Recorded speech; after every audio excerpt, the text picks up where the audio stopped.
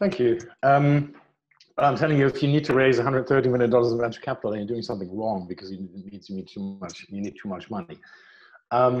But so yeah, for those of you who don't know me, I have the type of career that your parents would be terrified about. It started all very respectable as a lawyer. If you read from the bottom right upwards, then you can see the disaster unfold. So I started actually as a lawyer and then went into startup land pretty early. Founded a few companies. We eventually managed to sell one to BlackBerry, and today my main job, so to speak, is a partner at Amadeus Capital, which is one of the oldest venture capital funds in Europe. I still also have a few little things on the side, including even some coaching work I do for the Horizon 2020 program for the European Commission. So when you set about to launch a startup, because you think, well, you know, all that usual career path, that's too boring, you don't want to do this. This I should say actually. So I will concentrate on technology startups. If you are, you know, in lawyers land, a lot of people are founders, you know, founding your own law firm or things like that. Now those bits, they're usually service driven, and also you can start charging reasonably early. So capital requirements tend to be slightly differently, but also sources for funding are slightly different. If you want to run a law firm, you can probably just go speak to a bank and get a loan. If you are a tech startup, that bank will just laugh you out the door. And when so everything I'm telling you now is mainly focused on technology startups. Most startup journeys start like this: that you sit over, you know, with a friend or a colleague over a coffee or a beer, and you have this holy shit moment where you go, "Oh my God, someone should do this." Then you got to be awesome at this, because if you're not, there's probably someone else doing it, and if they're better than you, then you will lose. Then it's important that you build something that is truly amazing. So if church architecture is your thing, try and use as your benchmark the Sagrada Familia rather than the little church in our town here, because the stats of running a startup successfully are extremely bad. If you are in this just to make money, go join a large law firm or someone like Accenture, etc. The odds that you will make money from this are a lot higher. So you have to do this because you need to stand out. If you don't stand out with what you are building, then the chances that this will get anywhere are arguably lower. So in order to do this, telling a great story is something, it's an art form. It's actually an art form that lawyers are reasonably well trained to do, because that's what many of us do in our normal professional lives. Because specifically when you are in technology fields that are new, you first of all need to convince customers, partners, investors, etc., that this really will be a great thing. You know, we've had one of our investments, for instance, is a company called GraphCore, and they invented a new type of chip. So it's not a CPU and it's not a GPU that powers graphics. It's what they call an IPU, an intelligent processing unit. And now imagine if you're a founder and you come in and say, well, never mind Intel and all those guys and NVIDIA and Qualcomm, I'm going to beat them all because here's a new chip. You better have a very good story before anyone will listen. And then one thing that is super important is you need a team. There are very few solo founders that can do this successfully, And yes, there are outliers. Jeff Bezos was one, for instance, but it is much harder. To get a startup going is a hard thing in the first place. And it is quite unlikely that you are the rock star in every single field that you need to be covering. So try and get yourself a great team together to do this. This piece of paper in the background was a piece that Brian Acton carried around with him in his wallet at all times. Now, you might not know Brian Acton, but he was one of the two co-founders of WhatsApp. And he basically said, I need to remind myself that this is what we need to do. And so that if someone says, hey, we should integrate games into WhatsApp, that I know, no, we didn't. And with that focus, he managed to convince Facebook to pay $19 billion for his company. And the rest is arguably history. So you have all that. You have a great idea, and you've found your co-founders, and they're all rock stars, and you're up for it. And then you sit there and think, okay, so now I need money. I'm going through the various stages, and we'll only, because we don't have that much time, we'll only highlight a few things as we go. The first source of funding is whatever you own. This is easier for some and harder for others. It is important, however, to remember that piece, because the earlier you are in your journey with a startup, the more expensive, so to speak, money is. Because you will give away shares in your companies at every step of the way, and the value of your company is lowest at the start. So the longer you can basically fund it, in startup language, they call it bootstrap it, the better.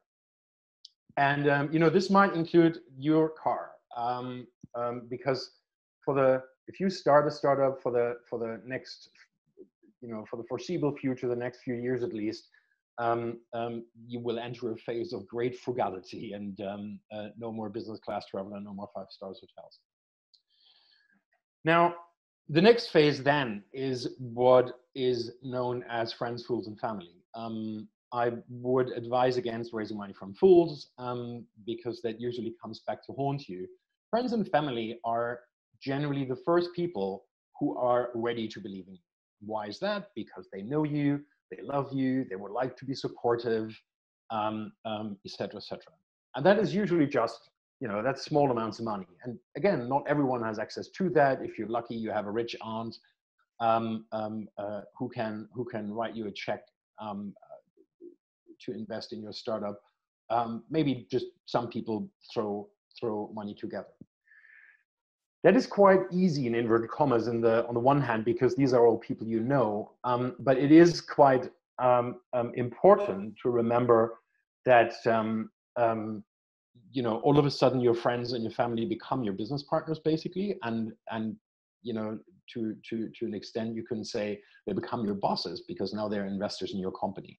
So it's incredibly important to actually structure this extremely well, but also on a non-legal level, to be very, very clear with them about what that might mean. So if you don't have a very rich aunt, don't ask her to, give up her pension fund that might feed her in old age in order to bet it on your startup, because that might end in tears.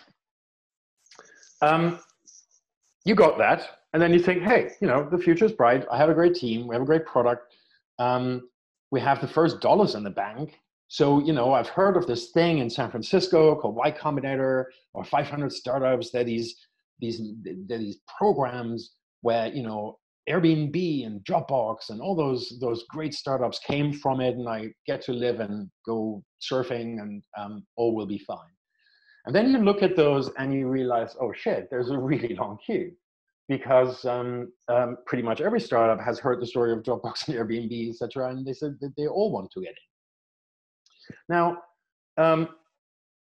not only in real estate, but also in startup land, location matters. So if you are based in the Bay Area in San Francisco, yes, Y Combinator might be a great idea. If you're not, if you're somewhere in Europe, say, it is a much harder thing to get there, because we usually don't possess the networks in faraway places. And so it might be important to look closer to home. Now, closer to home, there are these things called accelerators, and Y Combinator and 500 Startups are the two arguably most famous ones. But as I said, they're both in the Valley. However, when you look around, I've listed a few here on the slide. There are a few programs in most places across Europe. These are some of the bigger ones. Wyra is backed by Telefonica and has locations and programs in Barcelona and Madrid. And they did run one in Berlin. They have one in London, and so on and so forth. Techstars, likewise, has different locations. Entrepreneur First is a very good one in the UK. The Creative Destruction Lab is fantastic. It comes originally out of Toronto, but they also do one in Oxford and I suspect somewhere in France. But you'll find them. And that brings me to arguably the most important point when it comes to fundraising. Do your research. I'm meeting many startup founders that have questions that I can arguably answer after spending about 10 minutes on Google. And doing your research is extremely important.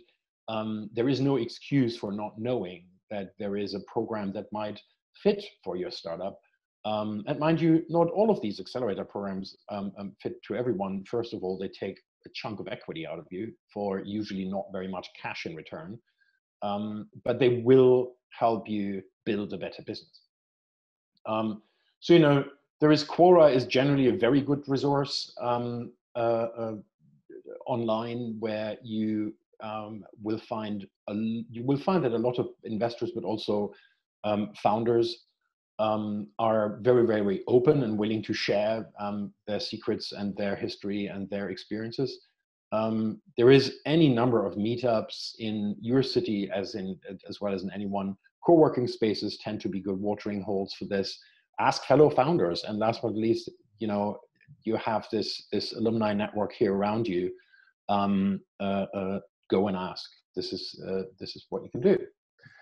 Now, then at some stage you go, okay, I've done my accelerator program. I've now learned what I need to do, and I need to take the next step. And that is when you go on the hunt for angel investors.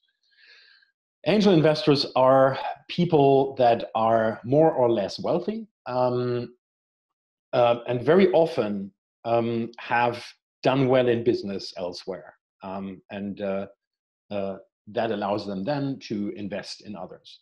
Now, if you were in the US, you basically wanted this guy as an angel investor. They're these celebrity angels. If you want to do a legal tech thing, you probably want this guy. He's the senior partner of Clifford Chance. A lot of people basically go and say, oh, we basically, if we get a famous person to invest in me, then this will make my life a lot easier, because then everyone will know that, and I can go around Biz Stone, who co-founded Twitter, as an investor in my company. That will make it a lot easier. That might be true.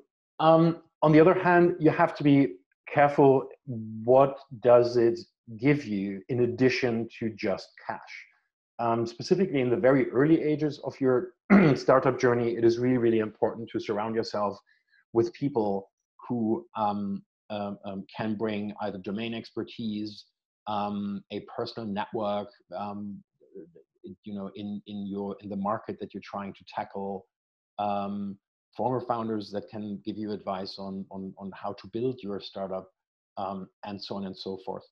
So only because someone is famous shouldn't qualify them to become your investor. And again, also in the angel space, location is important. It is much easier to find a bunch of angels if you're in the Valley. The next easiest spot is probably London. But you have these networks everywhere, and they are evolving. And the younger startup ecosystem is, the fewer of them there are. But you know, it's I mean, a place like, let's say, Gothenburg, which isn't really known as startup capital, has its own angel investing groups. Now, some angels invest alone. A lot of angels invest in syndicates. And again, Google is your friend. You can usually find out a lot more on who the important players are and who you might want to speak to. These are a few resources where you can start. AngelList is sort of like a meta list. The idea was that well-known angels can get out there and build syndicates where other people can then invest alongside them. The UK Business Angel Association is a very good resource. Cambridge Angels is probably the most powerful syndicate in Europe, but there's any number out there. And again, angel investors, most of them at least, tend to be very helpful because as often former entrepreneurs themselves, they know the pains that a startup goes through. One thing I should say is you will find programs out there that want you to pay to pitch, and they will make a lot of promises on the amazing high net worth individuals that you will find in a room, and if only you pay them £295 or 495 euros to do this, then everything will go. This is not how it should work, and I would never ever do this. Again, research is your friend there, and I'll not repeat all of this, but it is really the most important thing. And here, maybe as an interlude before I get to the last bit on, in inverted commas, proper venture capital, there's a great book that you might want to read, which is called Venture Deals. The author is Brad Feld, B-R-A-D-F-E-L-D. And that explains the business model of a venture capital fund, which is where I get to now. So once you have exhausted all those sources that we've gone through, and by now your company is probably about a year old, maybe a year and a half, and through friends and family and angels and maybe an accelerator program, you would have raised anything between 150 to maybe $500,000. And to go further and do what is known a proper seed round, or A round,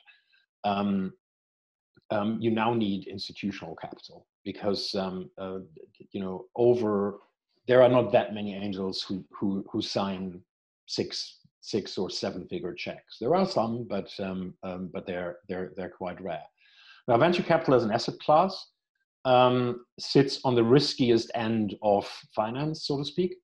Amadeus, the fund I'm with, we are on that sharp end of it. We're an early stage investor. We invest in these seed and A rounds, usually with checks between £500,000, £2 million. But this, for many founders, this is the first time where you actually then speak to people who do this professionally, so to speak. VCs are rare, and some think they're all powerful and also a bit scary. If they are, they're probably not good ones. The good ones, I think, tend to be quite approachable, and they should be.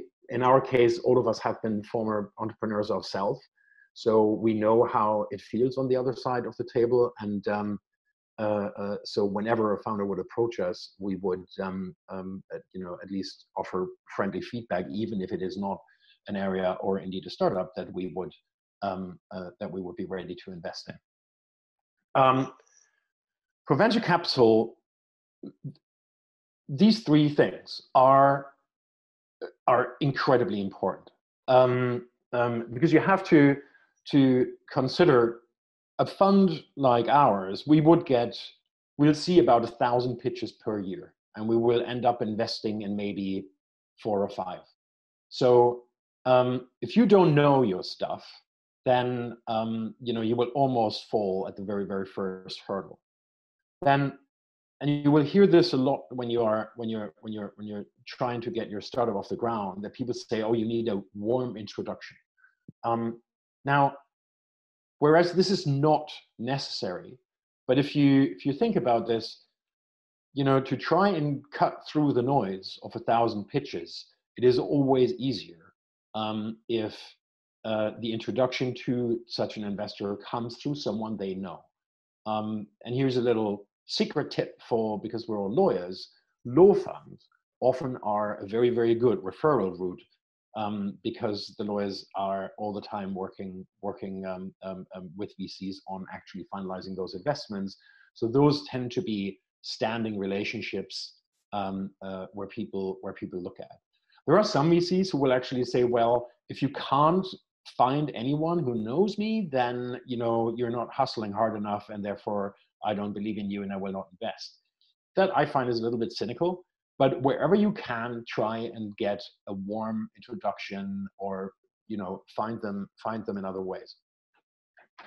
And then the last bit should be obvious, but it is due practice. And by that I mean really just that. It is, when it's a little bit like, I don't know, going to your first client meeting on your own. You probably should practice that. Going on stage and doing a talk for the first time, you will absolutely practice that. Pitching well is hard, and it requires practice. To give you one example, I've been, for the last 20 years or so, doing this either as a founder or an investor. I've just before this lockdown, worked with one of my startups on preparing their next funding round. We had 27 iterations of the pitch deck, and this is basically people around the table who have done this for a long time and are quite experienced. It still took us 27 iterations before we thought it was acceptable. Not awesome, but acceptable. So that's important. Oh, and here's the follow-up calls on this, slides on this. And then one final bit.